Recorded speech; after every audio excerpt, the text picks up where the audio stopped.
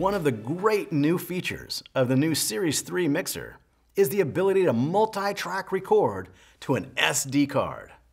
You can record all 32 of your inputs, plus your main left-right mix, direct to SD card as uncompressed broadcast wave files.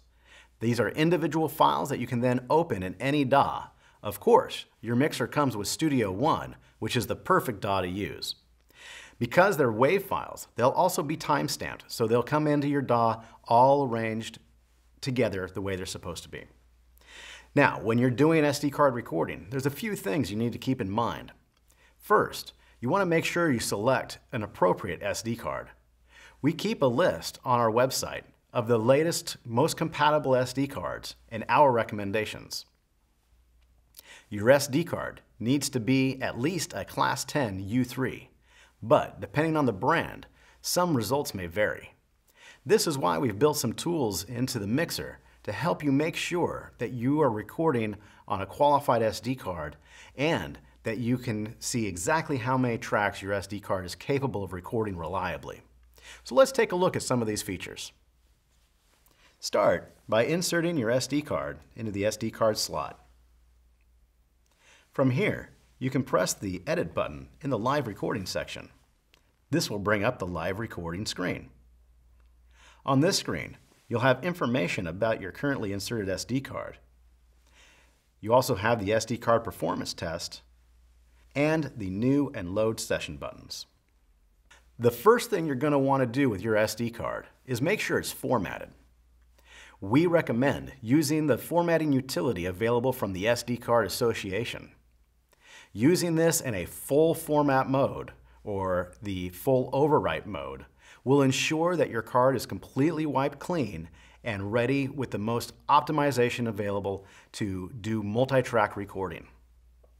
When you're doing a multi-track recording, what we're doing is writing 34 individual files in real time to the SD card. This is a lot of information at once. So it's really, really crucial that you format the card ahead of time to ensure the best possible results. After you format, before you use the card, we also recommend that you first perform a speed test on that card to make sure that you can record the number of tracks you need to. Exceeding the number of tracks reported on the SD card could result in errors in your recording. To perform the speed test, select Speed Test on the screen with your SD card inserted.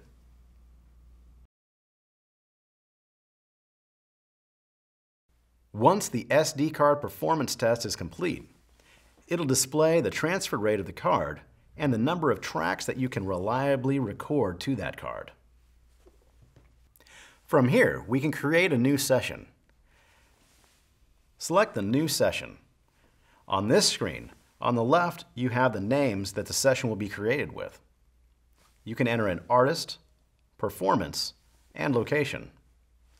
On the right, you'll have drop-downs that allow you to select the most recently used names. Press Create to create your session. On this screen, you'll have the name of the session at the top. Next, you have your time counters, starting with your record duration time, then your current time of the current cursor location, and your remaining time, which will show how much more time you can record based off of the number of tracks that are armed. In the lower left, you'll have your arm tracks. If you press Select All, it will arm all 34 tracks, your 32 inputs plus your main left-right mix. Or you can check Selected Tracks, which will allow you to select individual tracks to record arm. Below this, the All Digital Source button allows you to change the source of all of your inputs from their currently selected input to the SD card to quickly be able to play back or check a recording. In the center of your screen is the Record Lock button. When you first enable recording, this will be locked, preventing you from accidentally stopping a recording by hitting the transport buttons. Unlocking will then allow you to stop the recording. A jog button below allows you to jog through the timeline of your recorded session. The lower right-hand corner is probably the most important section. It'll tell you the status, whether it's preparing a recording, ready, actually recording, or playing back. Below this is your record errors. This area will show you if you are approaching a risk of having an error or if you have incurred errors on your recording. It'll be green with a 0 if there are no errors. If your card begins to slow down and becomes at risk of having an error, it'll turn yellow. If you actually get an error, it'll turn red and begin counting the number of errors that occur on the card. When you're done with your recording, press the Save and Close button to ensure your session is properly saved along with your audio tracks. That covers setting up and doing a recording. But once you've done a recording, you can also play back that recording and do virtual sound checks.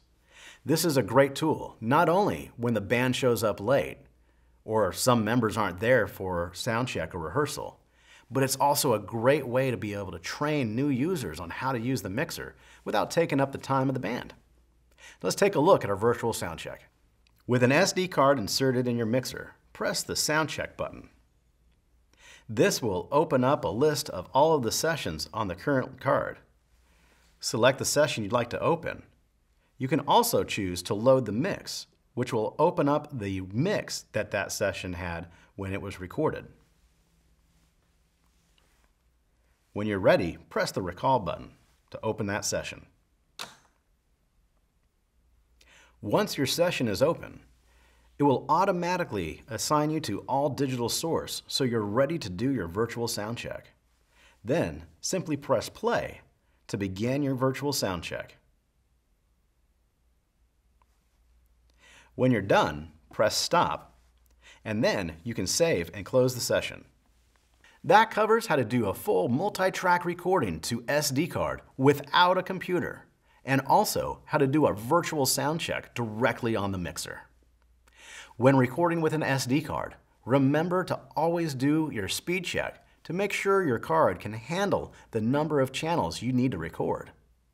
Also, before you buy an SD card, double check our list to make sure that you're getting one of the recommended cards to get the track count and performance that you need on your mixer. Thank you for watching. I hope this video helped. Be sure to check out the rest of our StudioLive Series 3 training videos.